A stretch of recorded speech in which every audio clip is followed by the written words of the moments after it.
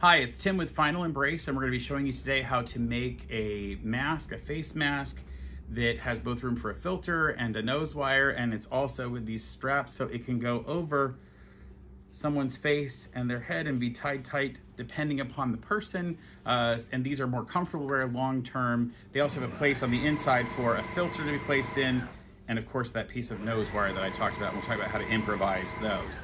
Now, when you receive this package from us, if you're doing one of our kits, you're going to receive several pieces of the fabric. It's a single piece of fabric, and it's 9 inches wide by 18 inches tall. We've already serged the top and bottom edge. We're going to use that to make our masks, and you'll also receive 2 of these 2-inch wide strips. Now, you're going to need to turn these into bias binding like you would for a quilt, and the way you do that is you'll fold a 1/2 inch in on either side toward the middle, and fold that in half again and iron it. It's real easy to use an iron for that.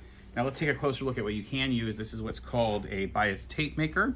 You can buy these at most fabric stores, and we cut the end of our bias binding at a cross at an angle here, and I place it into the bias binding maker.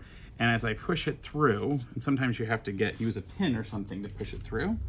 I can grab, usually in the back here, there's a place for you to push the fabric through. We get it out to the other end, and as you pull that through, it will, if you do it the correct way, after a while you have to play with it. It's a little bit finicky, but it will begin to fold over your fabric to create that bias shape, and then you can iron it into place. They do take a few minutes to figure out how to use, but once you're doing a lot of it, it's much faster to go through, and you twist it through the right way. And that's real easy to do with your ironing board, or you can literally just, you see how it finally works as you get about halfway through, or you literally can just take it down and fold both ends in, hit it with your iron, then fold it in half again. Once you've done that, here's what you'll get. These 2 strap pieces that are done, and we're ready to start making our actual mask.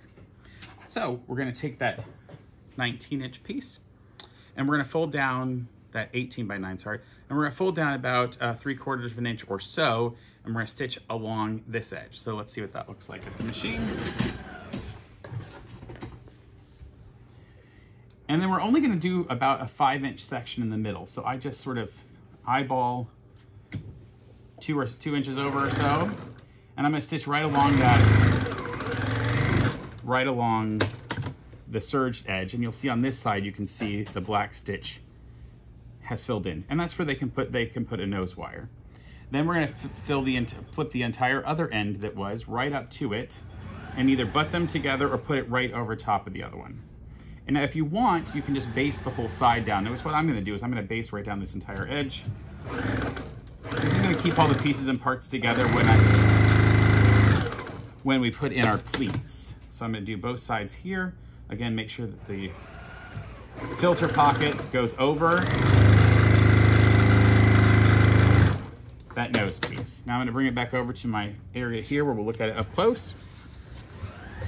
And now I need to put in the pleats. Now here's one that I've gone ahead and started the pleats, and you'll notice what's happened with this particular one. So we want the pleats to go on the outside of the mask facing down.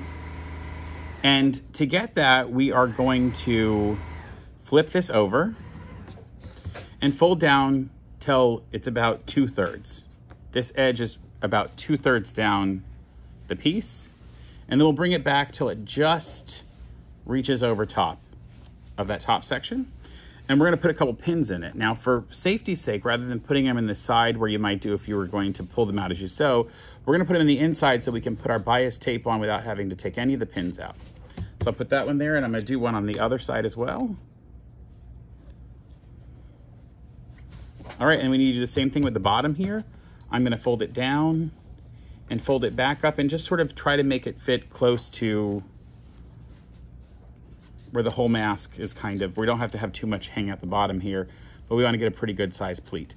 The reason we do the pleats down rather than up is that it helps from trapping anything that might drop as a droplet or something else. It's been suggested that, the less surface area that you can create pleats or folds that something might drop down on, the better. So that's our entire piece. You'll see we have 2 of them very similar, and then we're going to add our binding. Now the way we do that is we'll take this binding that we've pre-made. And I'm gonna find the center of it. If you'll back out a little bit, we can see what this looks like. I'm gonna find the center of this and just figure I'm gonna put that on the center of my piece. So I lay that down, and I know that's pretty much the center. I'm gonna pop it open, lay my mask in there, and then trap that edge inside. And I'm gonna stitch along here. Now, you could put another pin in if you want. What I like to do is just take this just like this to the machine. I don't want to have to take out more pins, and I'll start right at the top and stitch down. And I'm stitching really close to the edge. If you'll come in close here, you'll see that I'm stitching actually really close to the edge of that fabric. And then I'm gonna go all the way to the end of the bias tape. And I'm not gonna worry about finishing the end of the bias tape in any beautiful way. In fact, we can just come in with a pair of scissors and trim that off if we want to. So just as long as we backstitch that a little bit. And then I'll come back to this point where I had started, and then I'll just finish the rest of the other piece of the bias tape. So I'll come back in there, start on.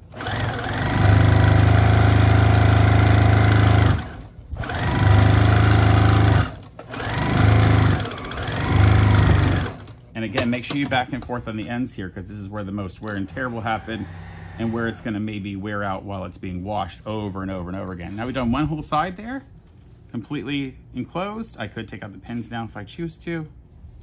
And then I'll do the other side. And the other side I can do really pretty much right at the machine. Just find my center point, put it on there, open up the bias tape, lay this in the center. We're using really long tails on these straps, and we're doing that because we don't know how big a head they have to go around, but also because it can be trimmed to the right length, or they can just have a little extra and it's easier to pull off their head when it's not. Now, if you wanted, you could use a guide on your machine. So if you wanted to, you could put a guide on your machine to get it really exact if you wanted to go even faster with less concern. Now that I've done that side though, I'll flip it over, remember, and finish the other way. I'm not as worried about it because I've been sewing for, 30, almost 20 something, almost 30 years. And I feel comfortable just flying through.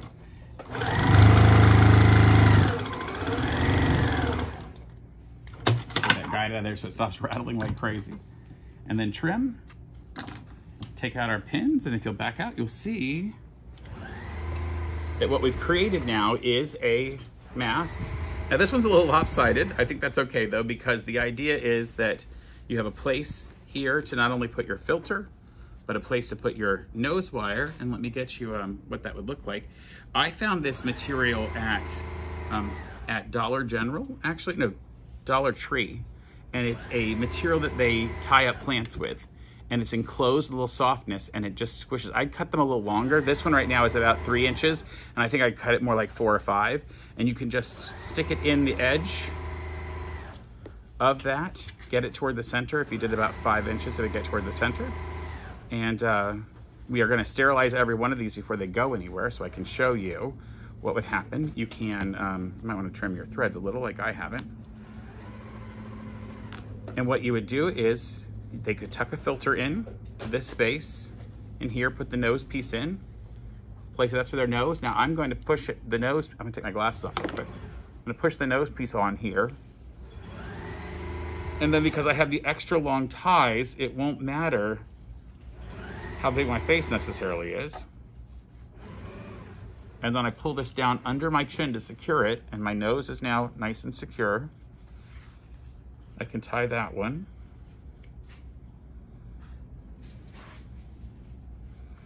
If I can remember how to tie things. And now we have a nice face mask. Now the thing to remember, if you're giving this to people that you know to use, taking it to the local nursing facility that's on our website that you have contacted, well, we want you to make sure they understand that there is an inside and an outside. The outside, of course, doesn't have any of that serging. The inside has that serging in the pocket and the hole, and they don't want to turn it around and put it back on the other way. They want to make sure they put it on the correct way when they do it. That is our masks that we're creating. This is the official version we're doing for healthcare facilities that we'll be creating kits for. And to find out more, you need to go to our Facebook page or check out our website. I'm Totten with Final Embrace.